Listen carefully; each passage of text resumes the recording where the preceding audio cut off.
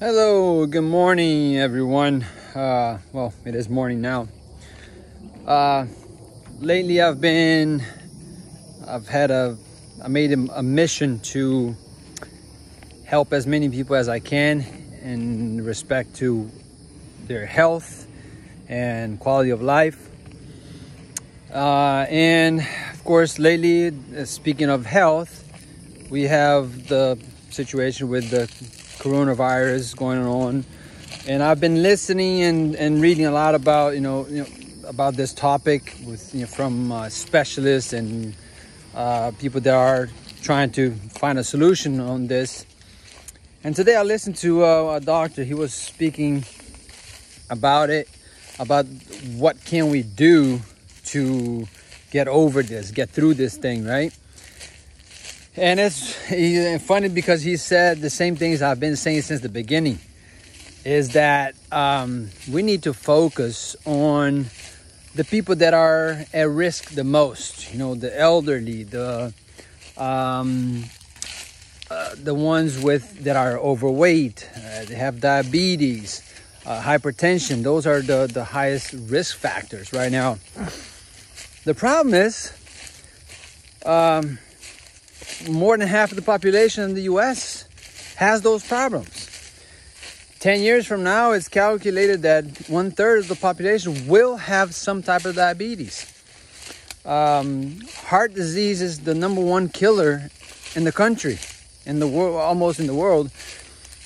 So what I've been saying is we need to take care of our health, period, and that is the same way we're going to take care of this virus. What is it? Exercise and diet. Yes, many people have heard. Oh, the spider web there. I'm in the woods here in my house. Everybody has heard this before. Exercise and diet.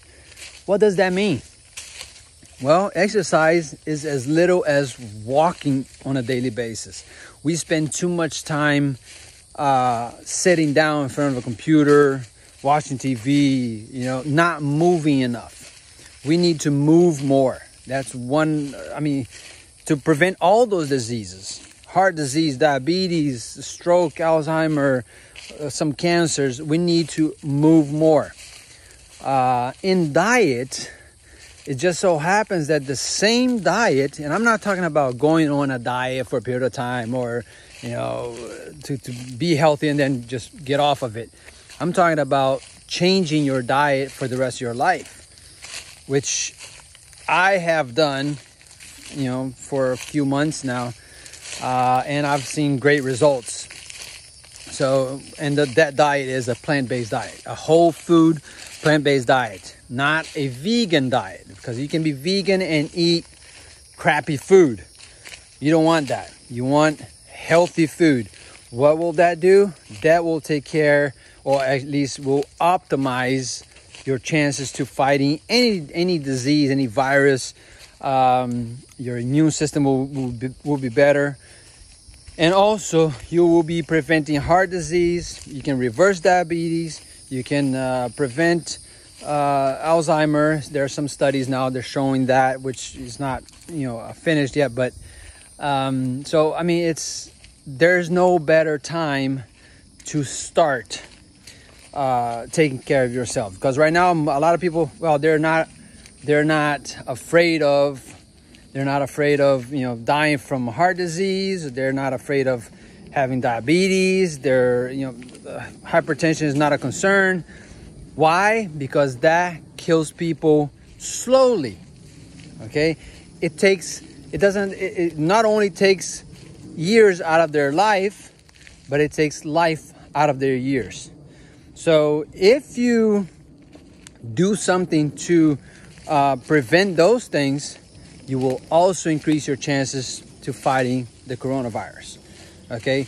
Yes, it does matter. I'm not talking about, filling your cabinets with supplements and things like that. No, I'm talking about a whole food, plant-based diet, which will give you all the nutrients you need. You need vitamin D. You need, which vitamin D you get it from the sun. Actually, is not, you can get it in supplements, but the best way is to get it from the sun. 15 minutes of exposure daily will get you that.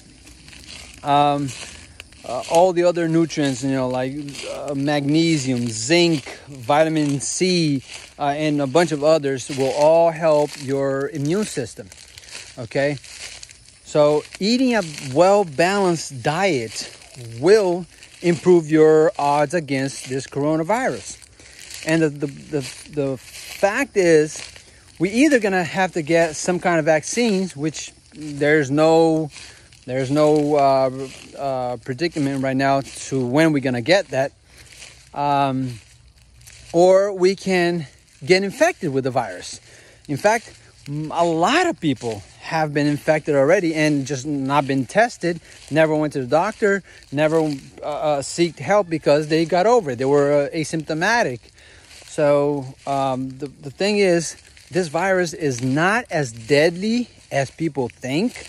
Yes, they do kill. Yes, I'm not saying that it's not a serious situation, but people are blowing it out of proportion. Okay, in my opinion. That's just my opinion. If you're afraid of getting the virus, yeah, take precautions. You wear your mask, avoid contact with people, but don't do just that.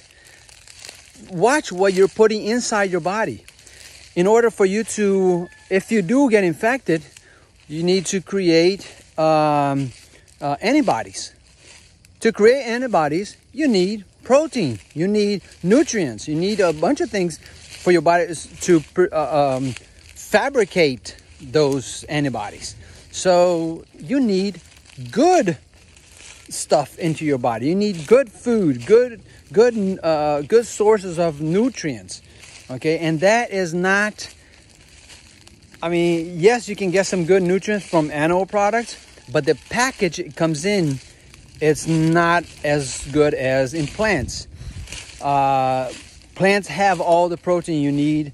Plants have iron. Plants have all the nutrients that we need. The only thing you're not going to get in plants is vitamin B12. You are going to need to, but that is not just, everybody needs to be supplementing B12 because there's a lot of people that are omnivores. They eat everything. They eat meat and they still B12 deficient. So it's not a matter of eating meat or not eating meat. You still need to supplement with B12. Most people do anyway. And the good thing is, if you go on a plant-based diet, you start to get to be more aware of what you're eating, of what your nutrition is. So most likely, if you go on a plant-based diet, your level of nutrients is gonna increase instead of being on a omnivore diet. And especially if you're on a standard American diet, forget it. You're not getting your nutrients that you need. You're eating junk. Okay, so like I said, my mission is to help people. Okay, is to help make this aware, bring this awareness up, for people, because in my experience, it has been tremendous. Okay, when I went on a plant-based diet, my energy went up, my speed in the 5K increased, my time decreased. So my wife has lost weight and she's doing much better. She has some hip pains and now she's over it. So the level of inflammation goes down when you're on a plant-based diet. And what I can say is this: even if you don't believe me, if you don't believe that this helps, that it works, all you have to do is try. If you try it, if you're honest with yourself and you try going without animal products and eating whole foods, that is, all the vegetables, lots of fruits, rice, beans, all the grains, but whole foods, not things that come in, all sorts of packages that were processed to become what they are, but things that are natural, the way, the closest they come from nature, the better. Okay. Obviously, you're not gonna eat raw beans. You need to cook them, because if you eat them raw, you'll be sick. Okay, so use common sense, obviously. But all you have to do is try. You try it for 1 month or 21 days. I guarantee you, if you do it correctly, if you eat a variety of foods, you're not going to have any deficiency, nutrient deficiency. And the opposite is true. You're actually going to increase your nutrients, and you definitely going to feel the difference, especially if you're fat. And I'm not going to say overweight, because overweight doesn't exist. That term was created to be more polite to people. There's no such thing as overweight. A person can be very healthy with a higher weight to height ratio, because that's how they base it. If you're overweight, if you have a certain height and you weigh a certain amount of pounds or kilos, then you're overweight, which is completely nonsense. Because if you're very muscular, you have a very muscular body, and you're gonna have a higher weight to height ratio, does that make you overweight or unhealthy? No, it just means that you have more body mass. Now, the percentage of that body mass is what we want to focus on, that's not coming from fat. So your body fat percentage matters, okay? That's what you want to reduce. So if you're overweight, most likely that you're saying that you're fat, okay? So if that's the case, you will definitely benefit from this diet. You will benefit regardless. As I was never overweight. I was 152 pounds when I started this diet. Now I'm down to 140. And my first reaction was, oh my God, I'm losing weight. I can't be too skinny. But then I stopped and I thought, well, why not? If my body is deciding that this is my ideal weight, then so be it. I have about 6% body fat right now. My energy went up. My, everything got better. So I was like, why do I need to get fixated on that number? 150 or 165 pounds. Doesn't matter how much you weigh. What matters is how healthy you are. And the least body fat, the better, because you can't get much lower than 5 or 6% unless you are an elite athlete that you train numerous hours. So most likely you're not going to get that low anyway.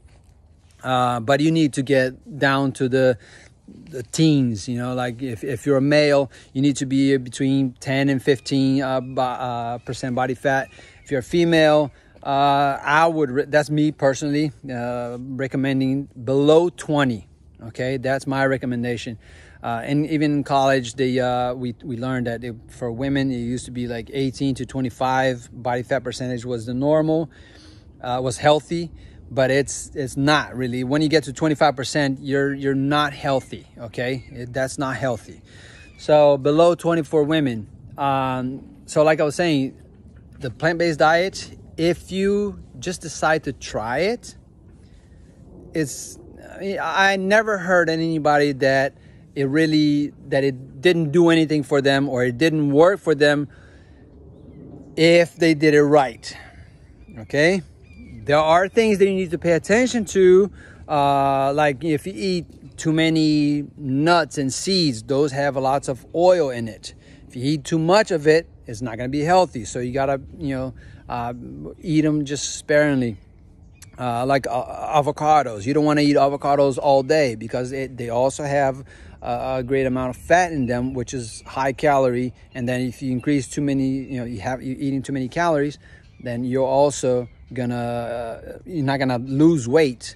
It's still healthier than your hamburgers and meat and all that stuff, but it's not the optimum. Okay, so but this information is all over the place. You can contact me if you need.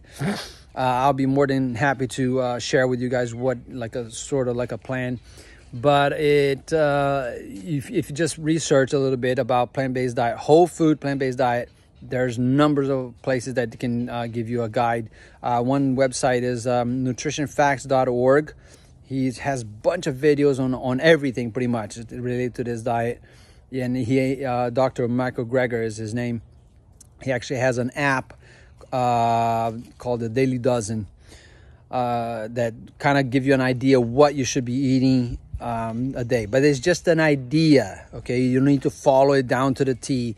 It's just a broad idea. And then after you get used to it, you'll see that you learn how to prepare your food and things like that, and what you need to be eating. And as long as you have a colorful plate, you should be fine. Okay, make it always eating your fruits and vegetables, your grains, your beans, and you get all the nutrients you need. You get all the calories you need, and I guarantee you will see improvement. Okay, and that will put you at a lower risk for the coronavirus, and also will prevent you from getting those other chronic diseases, which is like heart disease, diabetes, and all that. So there's no reason why not to try. Okay, you should at least try it. If you do, you're probably gonna see a difference. And if you don't like it, all you have to do is just go back to what you were doing before. Okay, it's not that complicated, and I'm not recommending anything that's gonna cause you harm. It's not a new substance that I'm telling you to, try this. And even though some people they jump on it when somebody promises a miracle with one pill, and I'm gonna buy that and try it. Well, if you can try that, then you should try eating natural. Okay, eating plants as much as you can. Okay, so that's it for today. I hope you guys enjoyed the video. If you do, you feel free to like and subscribe, share with anybody that you want, share on Facebook or whatever social media you have, and I'm available to anybody that wants to that needs any help. Just message me, leave you a comment below, or and I'll be in contact. All right, you guys have a wonderful day or weekend or week, and a wonderful life. Okay, peace, plants.